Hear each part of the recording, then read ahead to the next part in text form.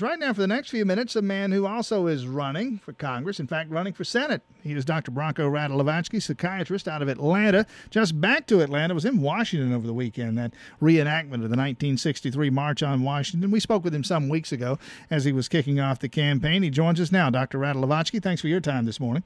Thank you, Tim. I appreciate your invitation to be on your program this morning. Get to the Senate race here in a moment. I'm curious about this weekend in Washington. Now, the first thing that struck me, and I watched a lot of the coverage, I don't know that people have said they're disappointed in the turnout. I looked up at one point while Congressman Lewis was speaking, and I was wondering where all the people were. It didn't look as though they had quite as many people as they might have anticipated.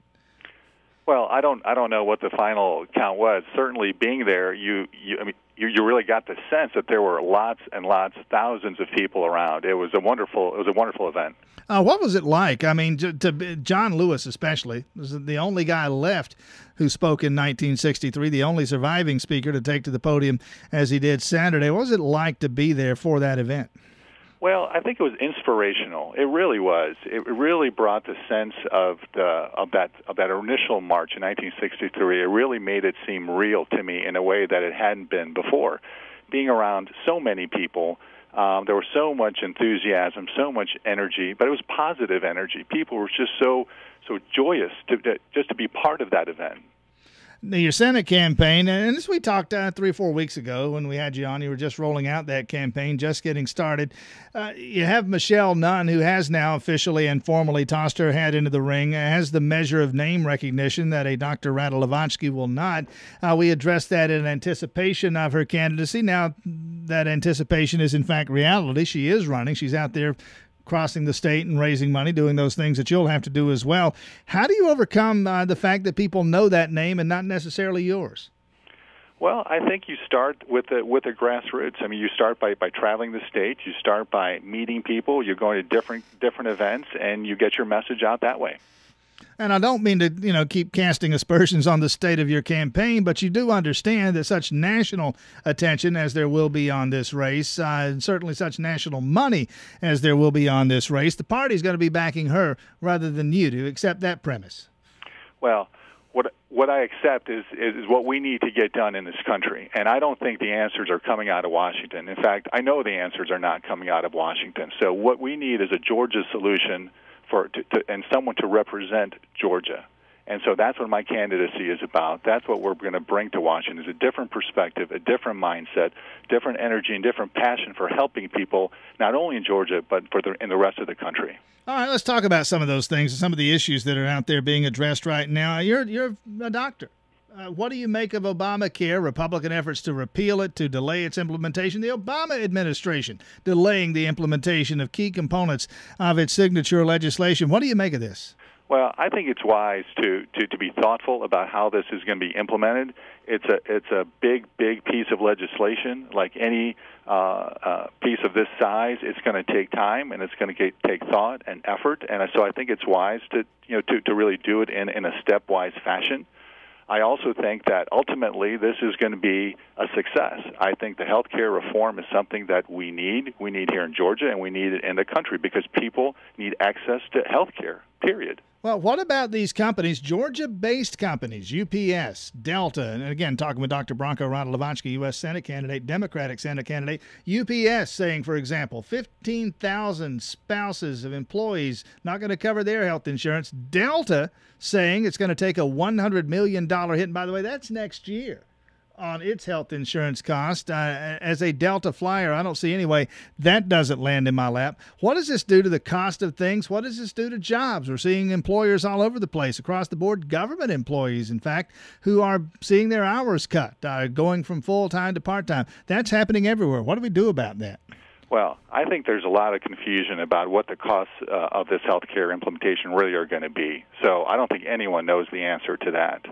I think I've read several things that indicate that over time the cost is going to be decreased with this healthcare implementation. So I think the story is yet to be told. I think the jury is still out, and I think we need to do our best to implement this in a practical, in a common sense way to make it effective for all Georgians and all Americans. You can understand, I mean, and I'm not trying to be argumentative because that would be against my nature, but you can understand people being skeptical about any government claim that any government program is going to reduce cost on anything. That hasn't been the history of government programs.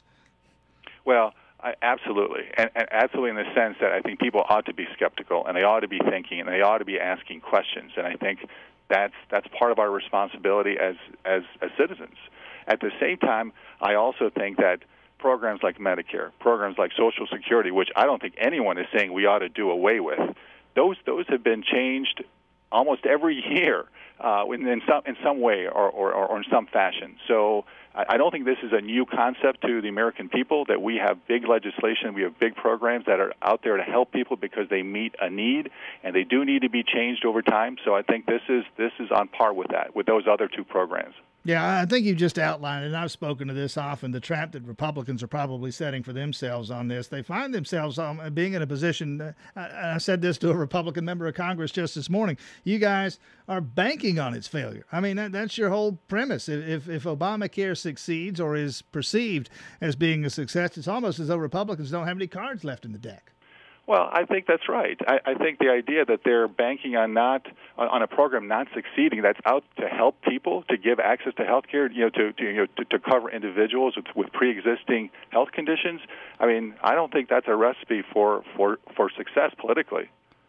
In terms of your own success politically, other issues that you're out there addressing, probably hearing about, the Senate and the House will go back to work after Labor Day, working on, among other things, immigration. What do you make of the immigration issue and the prospects for getting something done there? Well, I'm hopeful about that. We did have a bill come out of the Senate, so I'm hopeful that the House of Representatives will really have something to offer in a meaningful and a productive way. Because again, that's another piece of legislation that our country needs. We need to create opportunities for individuals who want to be in this country, who want to be productive, who want to contribute. So I think we absolutely need to have some forward movement on that too.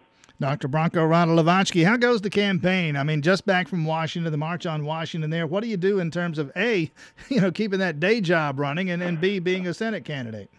Well, I think it's a balance. I wish I had the luxury of giving up my practice, in order to do the campaigning full time, and yet I understand I've got a moral obligation to continue treating the patients who have entrusted me with their care for a number of years, and that's my number one priority is still caring for them. And I'm going to do everything I can with the rest of my time to make time to go out there and meet the voters of Georgia and convince them that I am the person who is going to best represent them and their interests up in the Capitol. Oh, you're online someplace, right? I'm online. We have a new website. It's drradforsenate.com, DRRADFORSENATE.com. Please check it out. Doesn't make you spell the Radulovacki thing, just Dr. Rad for Senate. Dr. Branko Radulovacki, thanks for your time this morning. Thank you, Tim. Appreciate it. Quick break. When we come back, you'll hear from a candidate for Congress, State Rep.